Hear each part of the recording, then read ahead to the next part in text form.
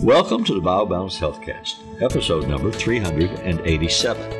Lasers, light treatments that reverse the signs of aging, melt fat, and tighten your skin. BioBalance Healthcast features conversations about positive aging. Your hosts are Dr. Kathy Maupin, Medical Director of BioBalance Health and a leading expert in treating symptoms of aging, and Brett Newcomb, a licensed professional counselor. Dr. Maupin and Brett are the authors of The Secret Female Hormone, the seminal work about hormone replacement therapy for women, which is available on Amazon or from Dr. Maupin's office at BioBalance Health. Dr. Maupin's office is currently accepting new patients. In my lifetime, science has developed a tool called lasers that are phenomenal, and they're used in so many different domains. The military uses lasers for weaponry and defense against weaponry. Doctors use lasers for surgery, for various kinds of physiological treatments that are, to me as a layman, mind-boggling. And what I'm now learning in working with Dr. Maupin's office, BioBalance Skin, that lasers are able to be fine-tuned and used in such a way that they can help combat the signs of aging. They can deal with sunspots. They can deal with blemishes. They can deal with port wine stains. They can deal with tattoos, wrinkles, hair growth. And it's a phenomenal fat. It's just really, the science of this is fascinating to me, and it's amazing what they can do with these different machines. Now, they're expensive machines, and there's a variety of different kinds of lasers. You have to protect your eyes when you're getting a laser treatment. You have to have a specialist that knows what they're doing. Not somebody just comes in, turns the machine on, and says, "Yeah, let me burn that off your nose." So it's an art and a science, as well as just like how pellet therapy is.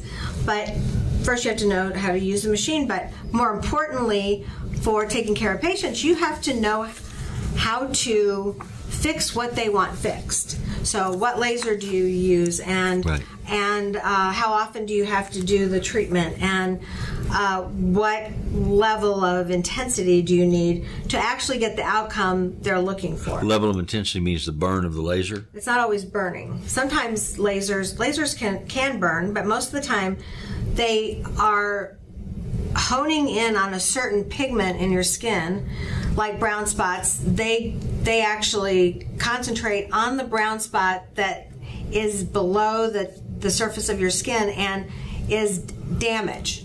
It can tell that it is damaged, and that does kill those cells. So it penetrates the skin down to the depth of wherever the brown spot is.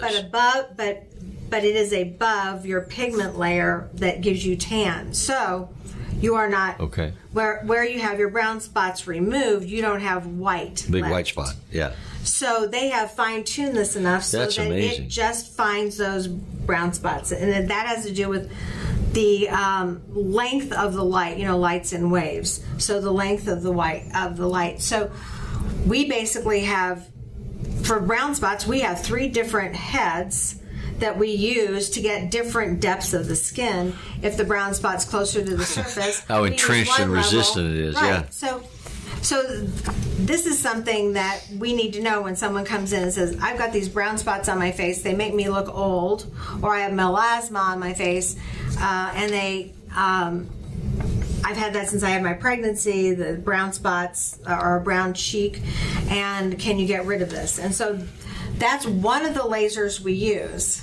But we have lots of choices for our lasers, and one of the things that we like to say about the brown spots is, you have 2 bananas, one's beautiful and yellow, and the other one has all the brown spots on it. Mm-hmm. Which one do you want to eat? Well, the one that's fresh, the yellow one.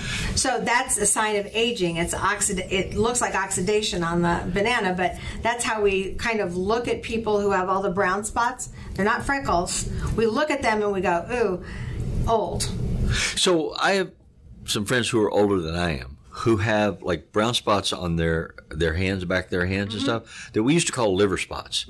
I don't know They're not liver spots. why they're called that. I mean, that's what they're sun damaged spots. Usually, you get brown spots where you have been sun damaged, and if you worked outside when you were young, and you used iodine and baby oil, you probably have them all over your body. So, wow. so you they're not collated into one big brown area. They're just iodine and baby oil to tan, to sit out in the sun. To sit out in the sun for hours on end. Yeah, we did that to ourselves. So that actually gave me brown spots a lot earlier than I should have had brown spots. I had them in my 40s and had them. So as a child, I grew up in the 50s and 60s in the South. And when school was out, I mean, they cut off our blue jeans and we had shorts, and that was it. We didn't wear shoes, we didn't wear socks, we didn't wear shirts. And we were out in the sun all day long with no sunscreen, no protection, no hat, no anything. And so that puts you at risk for these brown spots, which then can become precancerous, which then can become a type of cancer, but not melanoma type cancers usually. They're usually a different type, but they still can change and become cancer. So getting the brown spots off of you is not just cosmetic. But it can make me look mottled and old. Right. But that would be a cosmetic reason, but it's preventing you from getting one of those spots from becoming abnormal. But I had them all over my hands, and I don't have them anymore. So I mean, they were lasered with a IPL laser. If you're the patient that wants this done, you shouldn't have to go in and know the name of the laser you need. You should be able to say, I need my brown spots removed. How many treatments am I going to need, and how long will it take, and how many days off work do I need? Because that type of laser is one that has some downtime. It gives you very intense brown, black spots. Those spots become worse, and they come to the surface and peel off. So you have to have 2 or 3 days where you look like somebody beat you up. Well, it's not purple or brown, it's black. It looks like you have a disease. Oh. You know, the brown spots become black and they become more obvious. So you tell people this before they get the I would hope so. You have to have, we do. Because you have to have some days off work, or you have to say, I'll go to work anyway. I'll just look like that. Doesn't matter. I'll just tell people I had a treatment. Yeah. And so we do that all the time. And we do spots everywhere. It's not just your face and hands. Let me ask you a layman's question about it. Is the degree of that outcome a factor of the laser and the treatment that you're getting, or is it a factor of the skill of the technician, or both? Well, the technician has to know her stuff. I mean, our technicians are trained, and then I watch them, test them, all of that, so I know what they're doing. Right. So you can't just go to some place that has just people wielding lasers who don't have any training, you know. So, and when we get new lasers, we have the company come in and train us on the new equipment. Mm-hmm. So yes, there's skill to the esthetician, but there also is the laser itself is important, and lasers come out with new things every year. So if I'm looking at a laser rejuvenation procedure or treatment for myself, you know, I have the reason I grew a beard is because I have a double chin. It just hangs down here. So I've now come to understand that that's treatable with lasers, that they can tighten that up. Yes. So you come in and you say, I have a double chin. I want to have something done for that. Not surgery. No, none of us. No slicing and dicing. You don't do anything like that. So, so you have a couple choices.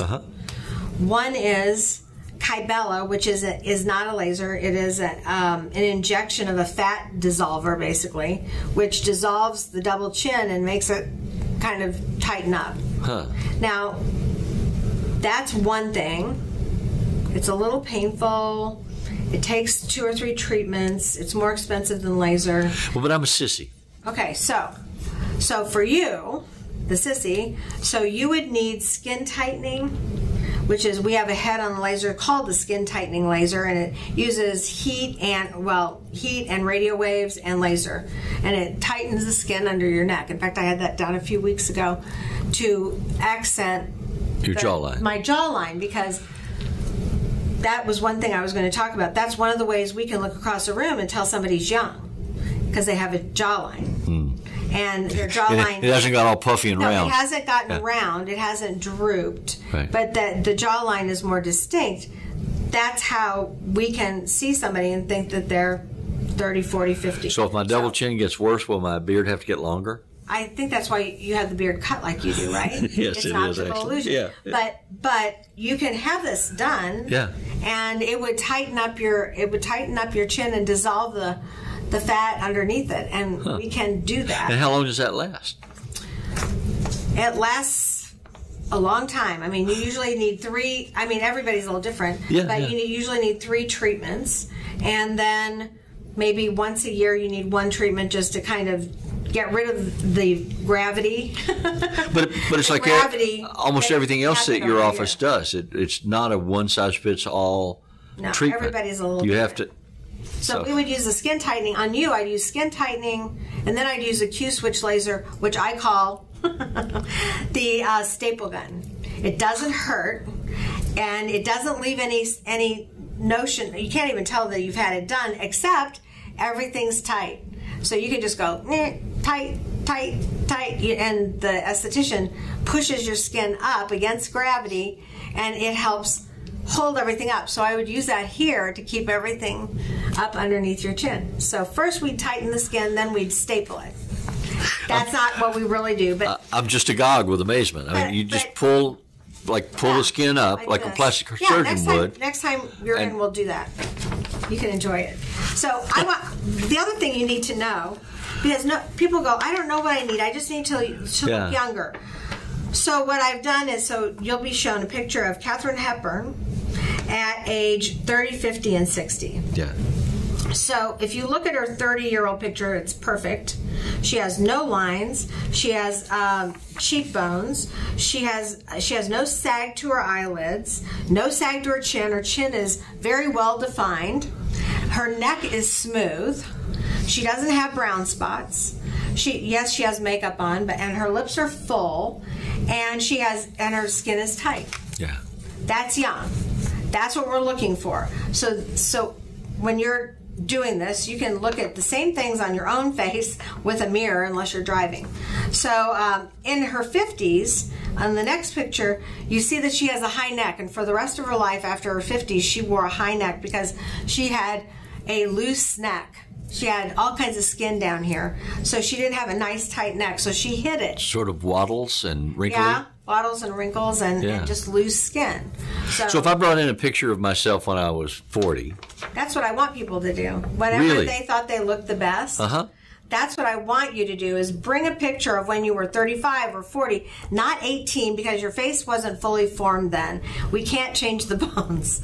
So we need a mature, in your 20s at the very lowest or very youngest, to compare to what you look like today. So that's helpful. So, but knowing what aging, I mean, we all know someone looks old. We don't know what it is exactly that makes them look old. So Katharine Hepburn also had her eyes started like drooping. This skin up here started drooping over her eyelids at that time. Yeah. She also looked skinnier, like she lost the fat in her cheeks. Now that's not helped by laser. We do filler for that, but we do laser first to tighten all the skin and tighten the neck. She also has a lot of smile marks, laser, and we can laser those. But if you smile a lot, you're still going to have marks. Stretch your skin back out. Yeah, you still get little creases. So that's what she looked like in her 50s. But at 60, she still looked beautiful, because she was beautiful. Beautiful people when they're young look beautiful when they're old if they take care of themselves. But they didn't have lasers then. And if you look closely, she has brown spots everywhere. I mean, a lot of skin damage because she had red hair, and that makes you much more likely to have sun damage early. And she had it early and it continued. And then she has this is all kind of falling down. Yeah. So she has gravity has taken place. Her lips are thinner. So and everything is sagging down, and she doesn't have the nice cheeks she used to have. She doesn't have the smoothness. Basically, we can give you that back with laser. So you just have to plan it one step at a time, And what we do is give you the benefit of several lasers at the same time. Like, you don't have to come in one time for an appointment and get a Q switch like you would at someplace else that does the stapling. And then next week you get the IPL. And the next week you get something else. Or you can have laser done all over your body. You don't just have to have it on your face. You just have to schedule it appropriately, because we don't charge for each thing. We charge by the time spent. So if your appointment's an hour and you get 8 things done, great. We're happy with that. So if I'm hirsute and I want to have a better look in my bikini, can I have that hair burned away so that I don't have to shave? Does a laser do that? Yeah, you can't do that with white hair.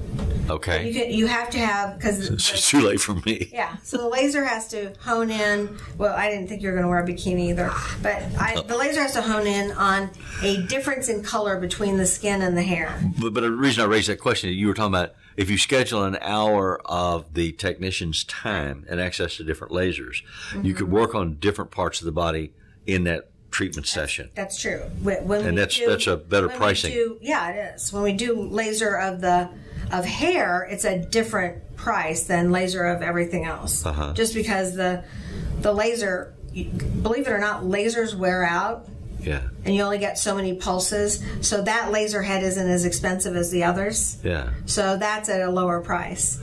So but you can get multiple areas lasered for hair removal. So you come in the first time that you decide, okay, I'm interested in this. I want to go and talk to somebody about it. And you meet with the esthetician who's going to do the work, and you draw up a plan. And she starts with something called a Visia machine. Right. My wife was telling me about this. When we had our open house, she was running the Visia machine. Yeah. So the Visia helps us find out how much damage and what kind of damage you have. So the Visia machine takes a picture of you. You put your head into this machine. It takes a picture and it looks at 6 different areas. So pore size, wrinkles, brown spots. Let's see texture, and there's one other. And they give you a grade for each thing. Like, are you at your age, or are you higher than your age? Are you worse than everybody else? Are you better than everybody else? And so we have a measurement that is not subjective, that we can go back to, and then after you've had your treatments, we can take another picture and show you the difference under your skin. So it is measurable. Right. Instead of just going, oh yeah, you look better. So you keep those. We keep those printouts or records or digital files, whatever they are. So that we can look at them when we're finished. You have to come in several weeks after your last treatment when you're healed to that, or whatever you've become. Actually, usually it's about a month when you are normalized, and then do the test again, so that you can check both of those. But that's a really good way for us to show you what has been done, because oftentimes we look at our face all day and we can't tell that the change has happened. Yeah, well, it's like in psychology, they talk about something called sensory adaptation, like adjusting to cold or heat. And when your sense is sensors, hot, cold, touch, pain, are exposed to constant stimulation, they reset to 0. So when you first touch something, you feel it. But after a while, you don't feel your socks on your feet or your watch on your wrist, unless something calls it to your attention, which is usually a readjustment. That's how the body works. Yeah. So the same thing happens when you look at your face. You just normalize it. That's what it is. And you don't see those changes unless you have a way to measure those changes. Right. And you have to have somebody explain to you, like, which thing to do first. Like, if you're, should we tighten your skin up first, or should we do the brown spots? Well, I like to do the one thing that's going to make the biggest difference right away. And that's brown spots, if they're obvious, are really, your face looks really different when it's all smoothed out and the brown spots are gone. So if I'm going to my daughter's wedding in April, it's probably already too late. I should have started. It's the end of February now. End of February, so you should have started probably in January. But there are some things we can still do. Q switch doesn't do anything except tack up Tighten your you up. face. Uh-huh. You can do that. You can get rid of, if you have facial hair, you can get rid of that if it's not white.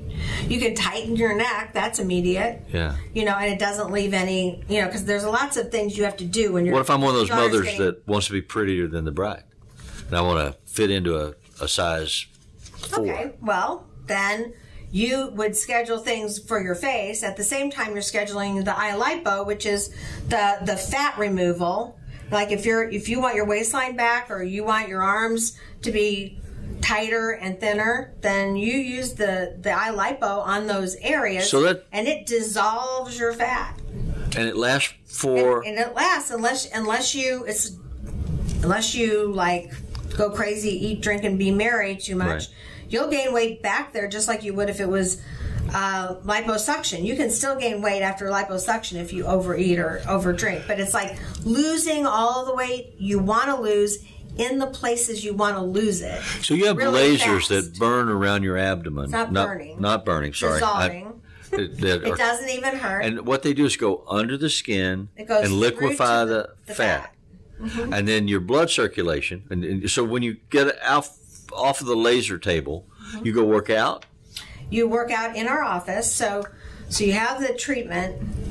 Then to get your blood flow. Well, you have the treatment to dissolve the fat. Then you go to our exercise machines, right? And you actually work out for half an hour to 45 minutes to move that fat that we just dissolved into your lymph system that goes into your intestines, and you poop it out. So if you don't go work out, you sort of lose the effect of that? You lose some of it. I mean, some people can do it without working out, but not many, and I don't suggest it. So that's why we have the machines in our office. Right. So that you are You're more likely to do it right then. More likely to do that. We also, with our 8 treatments of eye lipo is usually what it takes to get down quite several inches in the areas that you want to get down, usually waistline, usually belly fat. So we give you a free weight loss consult, and we prescribe medication for that for short-term weight loss. So you have a free weight loss consult going over your food and your exercise, then also medication that helps you lose weight faster, plus the eye lipo machine, doing 8 treatments there, 2 to 3 a week, and exercise afterwards. And that's a great recipe for getting down to the size you want to get down to. But the mothers who are doing this before the wedding should start 6 months ahead, just in case they need to do a couple sessions. And they're going to have their dress taken in each time. Yeah. So they're going to have to go to the dressmaker and have their those dress adjustments. taken. Yeah, because their dress would already be, I've already done this, so the dress would already be chosen and ready, and then you lose weight, so you have to have it taken in.